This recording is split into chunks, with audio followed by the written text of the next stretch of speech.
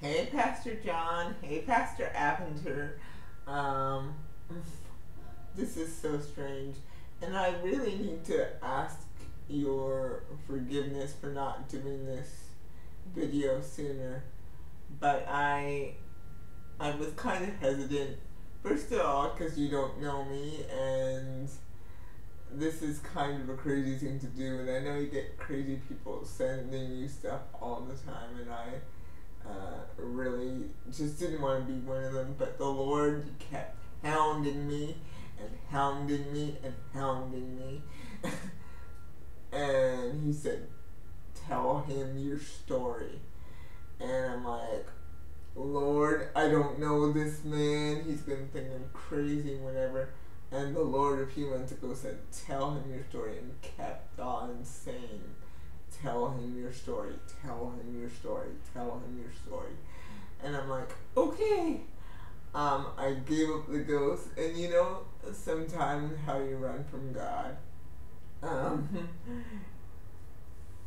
So that's what I did. I'm like, he's not gonna want to hear my story. He's not gonna want to hear my journey. And the Lord just said, tell him, tell him, tell him. So I'm making this video. It's long overdue. I'm so sorry. I guess I kind of have some confidence issues and self-esteem issues when it comes to speaking to leadership, especially. Anyway, oh my gosh, I can't believe I forgot to tell you my name and where I'm from. My name is Rachel Esdale. I'm from Toronto, Ontario, Canada. I was born with a physical disability called cerebral palsy in 1984. That would make me about 35 this September.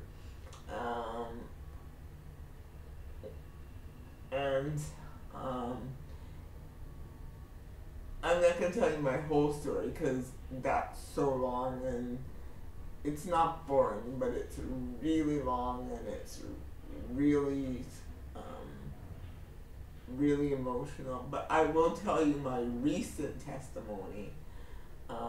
And I would say about 2012, I started my own film company called Emancipation Films, which is basically a film company that makes inspirational films, whether that be Christian or other, that are kind of out of the box. So when Jesus was on earth, he did things kind of, we see, the problem with the scriptures is we look at Jesus as if he's like this big thing in the sky, and we don't realize that when we're talking about Second Temple Judaism, which is the time where Jesus came, he was a radical. He was such a radical. And we look at him as some kind of a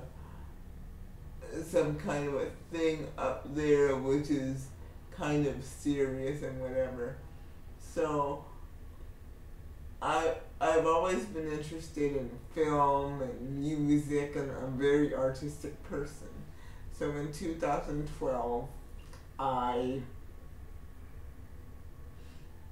opened this company with high hopes of finally producing films and whatever.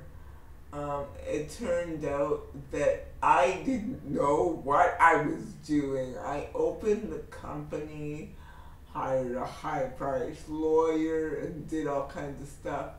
Long story short, it got me in so much debt that I had to end up at the end of I think it was 2016, I had to end up filing for bankruptcy because my debt got so much and I couldn't pay it back. And in about 2017, a year later, after I filed for bankruptcy, my my oldest brother died from, he had mental health issues, he had diabetes, he had sleep apnea, he had all of that. And he um he was living in kind of a home for the mentally challenged, and he he died on the way to the hospital because he struggled with all kinds of mental illness issues. So he didn't want to take an ambulance to the hospital. So he got into a taxi, and on the way to the hospital, he passed away. And when, oh my gosh, and when he died, it had been 3 years since I'd seen him.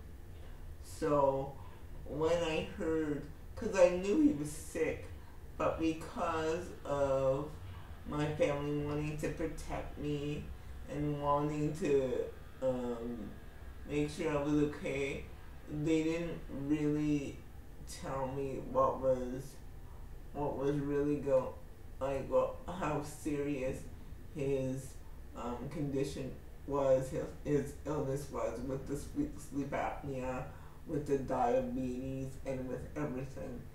And I remember going through that time and being at his funeral and feeling just so dead and so alone, like really alone. I have a loving family and whatever.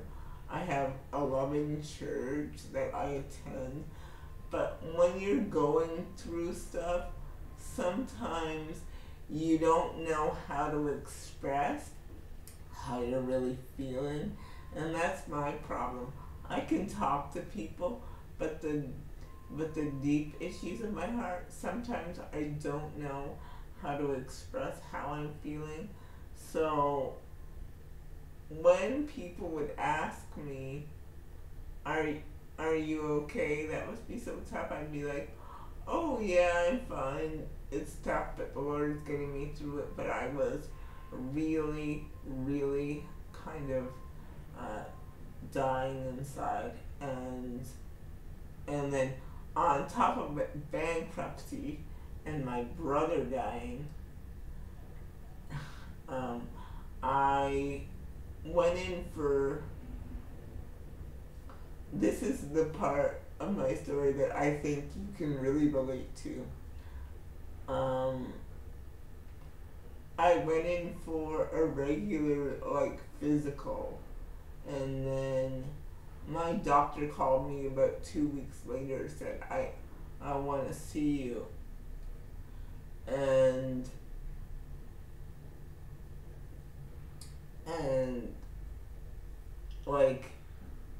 at that time, and I said, okay. So I went into the doctor thinking that nothing was wrong.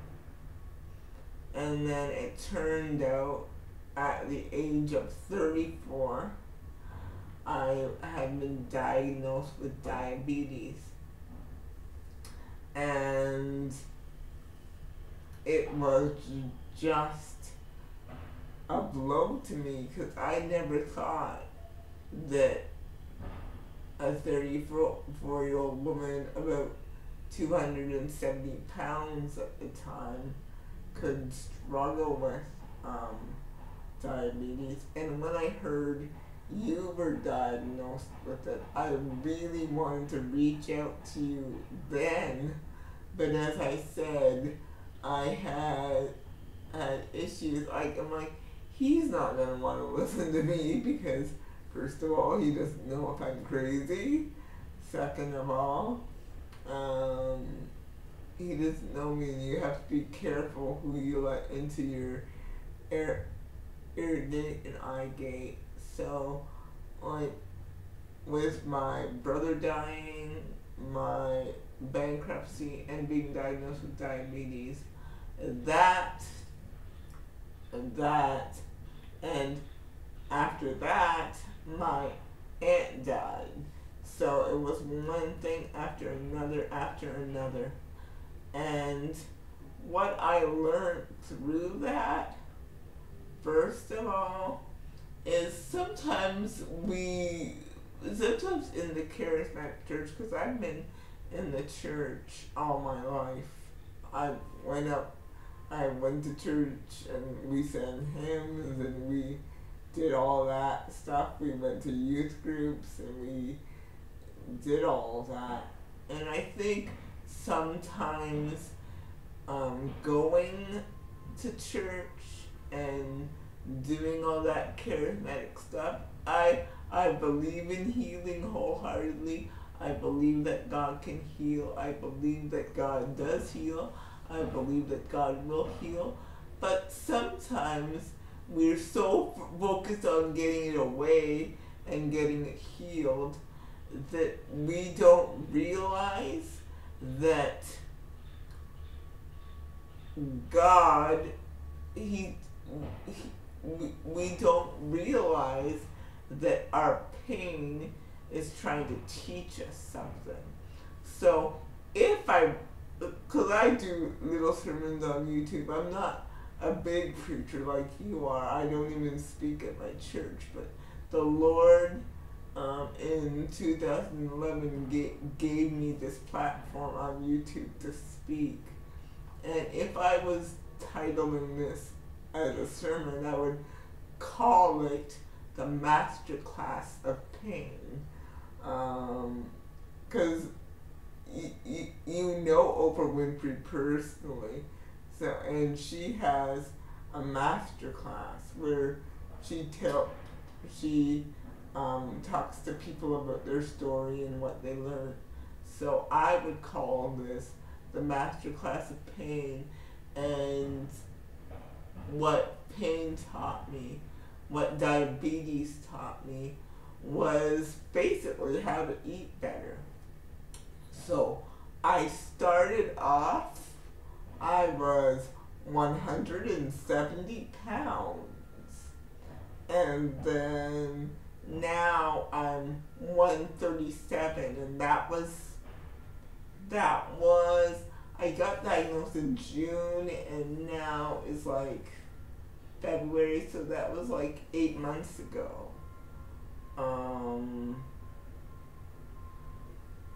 7 months ago, that I got diagnosed, and how I was able to do it is I made a decision that all of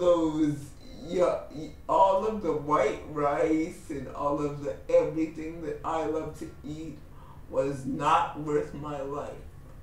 And I had to make a conscious choice. And I don't know how they measure sugars over here, but over there, I don't know how much they measure sugars in the U.S., but over here in Canada, you're in between a 6 and a 7 is a regular sugar, and above a 7 is a high sugar. My sugar, my glucose level for my diabetes was 8.3 starting, and that's diabetic level.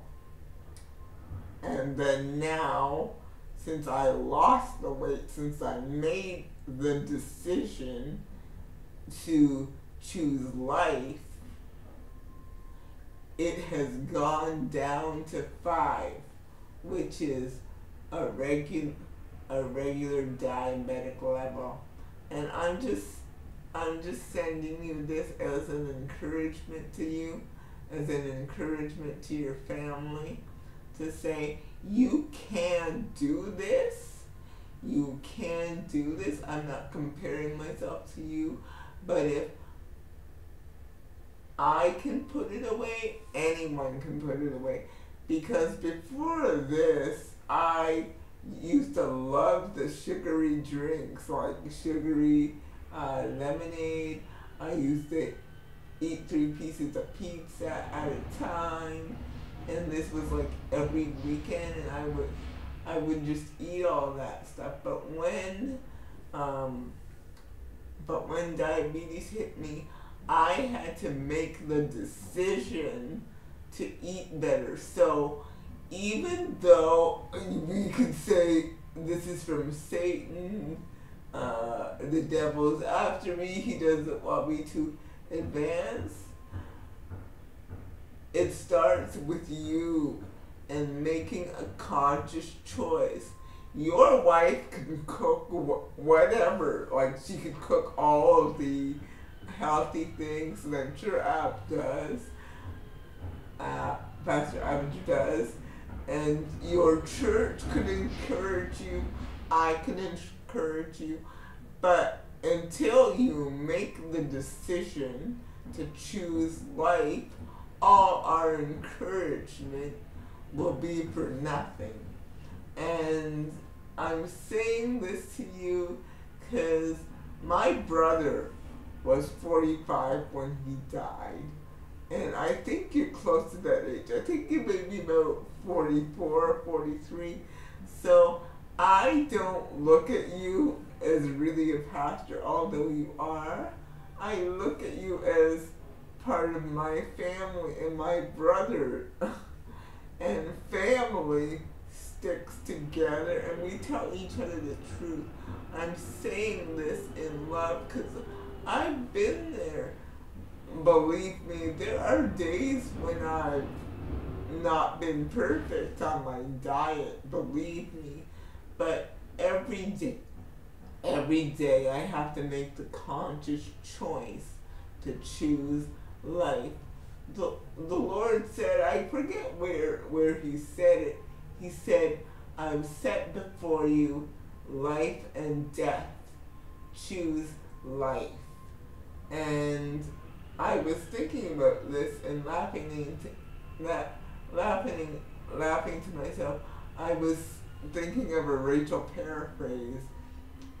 My paraphrase would be, I've set before you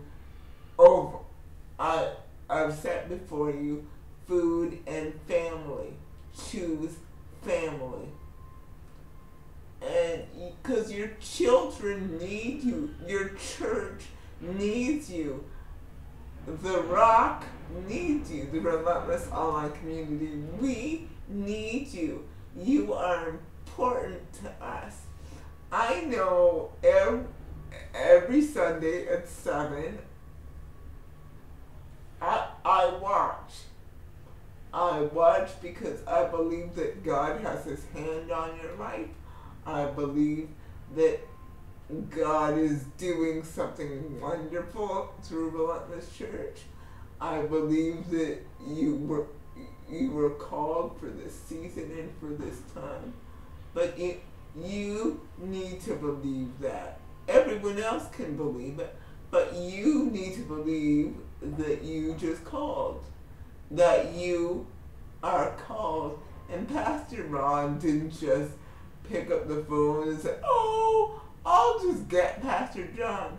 No, it probably took a lot of prayer, a lot of fasting, and a lot of faith to call you up from Houston, which is a huge city like Toronto, and to tell you to move to somewhere like Greenville, which is a small suburb, which is even smaller than a suburb. You know how much it must have taken for him to just call you up one day and said, would you consider taking over Restoration Church? My wife and I are moving on. So it was no accident that you are pastor of Now Relentless Church. He put you there because those people in Greenville need what you have, and if you don't stay healthy, they won't have their pastor. And your children need their father. Your children need their daddy. Little Four needs his daddy. Little Tutu needs her daddy. And any future children you have need to be born because they have purpose and they have destiny locked up inside them. And if you don't take care of yourself, you won't be there for them. I don't mean to be hard on you, Pastor John. I really don't know you that well. But I'm saying this because I know what it's like to want to give up. I know it's like what it's like to wake up and say, I wish I wasn't saved today. Because there are some days where I'm like, do I have to be a Christian today? Do I really have to follow Christ? Do I have to deal with the pressure of these people saying what they say? People will say what they say, and but as long as you know who you are, and God knows who you are, and those closest to you know who you are, that's all that matters, hon. Anyway, I'll talk to you soon. Bye.